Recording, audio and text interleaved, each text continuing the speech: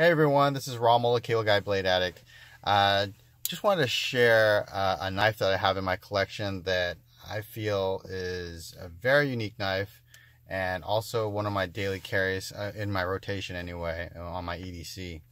It is designed by Matt Diskin. It's called the Volcan Amsterdam, which is this right here.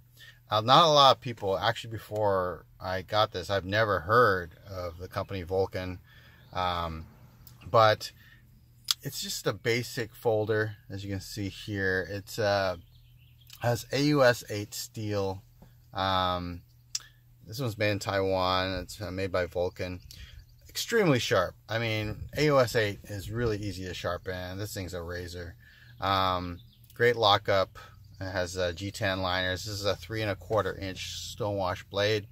But other than that, and of course it feels excellent in the hand. I mean, my hands are, I would say, medium to large, and feels great. I mean, this is a great knife to use every day.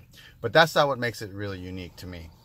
Of course, you open it like so, one-handed with a liner lock. You can close it just like that. But what makes it even more unique is this part right here.